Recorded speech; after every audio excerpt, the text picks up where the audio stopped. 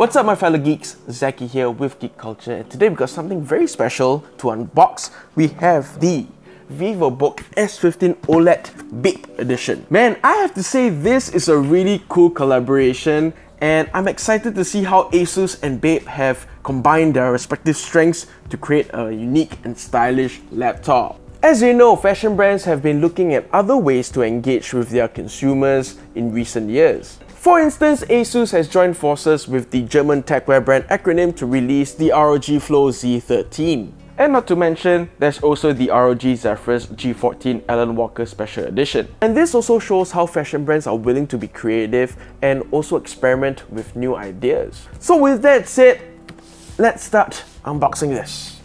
Right off the bat, with its packaging, you can see that it just has a lovely design. I don't think you guys will be actually throwing the box away. We've got the ASUS Vivobook A Bathing Ape, or BAPE for short. You can see that there's an ape head over here, and of course we have Baby Milo, because Baby Milo is cute. Okay, we've got two sides to this, so look at that. It's even nicer when it's colored. The laptop, I believe, is here. We got more gizmos, so let's take all of this out. Let's check out the carrying case, also stylized. Oh, look at that, yo. Super cool. You got all the little Milo and friends. Very cool, very comfortable. It's extra padded. You got zips. Got some pouches for your mice, hard drives. Very cool. Very interesting. Setting this aside, we have the laptop. It just folds like that. A bathing ape. Right? And you get a limited edition ASUS Vivobook A Bathing Ape Milo, Baby Milo here. Boom. Baby Milo. It's cute. That is very cute. Okay, got a nice little stand here. Oh no, it's not a stand. It's a laptop. It's a mini laptop for Baby Milo. Check that out. That's so cute. It's the same Vivobook for Baby Milo. So here's him. And now you got Baby Milo staring a little bit too close to a laptop, but I'll allow it. Moving on to the star of the show. Take a look at this, folks. That is so cool. It's got a photo-etched, if I'm not wrong, design here. Very nice. Oh, even the touchpad has the BAPE design too. Let's see what accessories we have too. We've got a BAPE mouse. ASUS Marshmallow Mouse. That's cute. ASUS Marshmallow BAPE mouse right there. Of course, you've got your, I believe it's a 90-watt charger. Let's check it out. Yes, 90-watt charging adapter. And just, you've got stickers for your keyboard. This is the first time I'm actually seeing something like this. And just a handful of documents. I think there's more Bathing Ape stickers as well. And that's about it for accessories as well.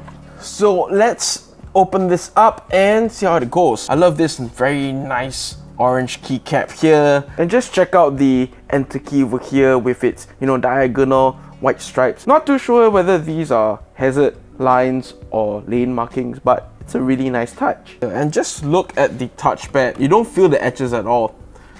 It's so cool. Let's turn this on. It lights up. We've got backlit chiclet keyboards. We've got the ASUS A Bathing Ape logo here. That's a nice touch. Alright folks, it seems like we have to set this up for a little while, but you can already tell the ASUS Vivobook A Bathing Ape Edition is just simply stylish. It just pops, if you know what I'm saying. But if you're the kind of person who is not looking for something so flashy, a little bit more stealth, but still pack a lot of performance, then you guys gotta check out the ASUS ZenBook 14X OLED. If you're looking for a laptop that has both power and portability, look no further than the ASUS ZenBook 14X OLED. It features a large 70-watt-hour battery and stunning nano-edge 14.5-inch 2.8K 120Hz OLED foldable display, powered by the latest 13th Gen Intel Core i9 CPU and RTX 3050 GPU, all packed in a thin 16.9mm chassis that only weighs 1.5 kilograms, so you can stay focused at work or play. For more information, check out asus.com.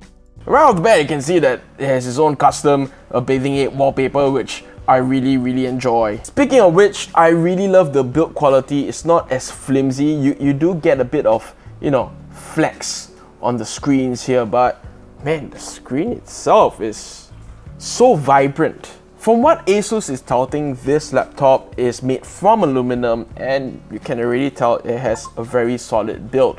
Moreover, this laptop is military grade standard 810H, so it is able to withstand some of the most toughest conditions. That being said, you know, don't chuck this laptop anyhow you like. It's a very beautiful laptop and I don't think baby MILO would agree with that as well. Now obviously the standout feature of this laptop is the screen. It's Pantone validated, it's got VISA display HDR True Black 600. Now of course some of you might be saying, you know, why is it not 4K? And I'm sure that ASUS has put in some thought into, you know, balancing the battery life and 2.8K, if you will. You have a 75 watt-hour battery on this, and that probably explains why the resolution is dropped to 2.8K.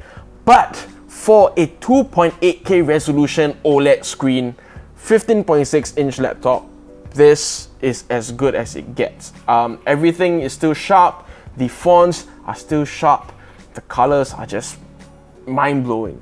Not to mention, you guys get very decent sound quality out of the speakers. They are certified by Harman Kardon, and you also have Dolby Atmos as part of that as well. Moving over to ports, you guys get a Thunderbolt 4 port, a USB 3.2 Gen 1 port, a USB 2.0 Type A, a HDMI 1.4 port, and a 3.5 headphone and microphone combo jack. So plenty of ports to go around, but having a USB hub is always a good choice with laptops. So hardware-wise, this laptop features up to a 13th gen Intel Core i9 processor, up to 16GB of LPDDR5 RAM, and a whopping fast 1TB PCIe 4.0 SSD.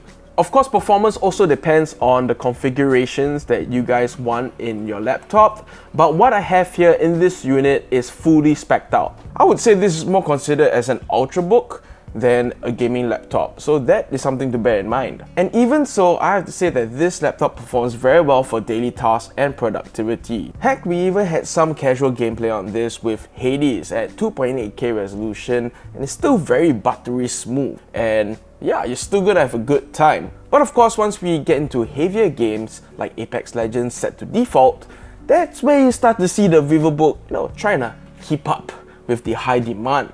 Again, overall, I'm really impressed with the Vivobook S15 OLED. So with that, I would say this is perfect for beginner level content creators and students embarking on their creative journey that would like more style. So we're gonna wrap things up here. Thank you so much for watching. If you like this video, be sure to subscribe to Geek Culture for more content just like this. And if you have any questions, leave a comment below and I'll be happy to answer them. Till the next one, this is Zaki. Adios.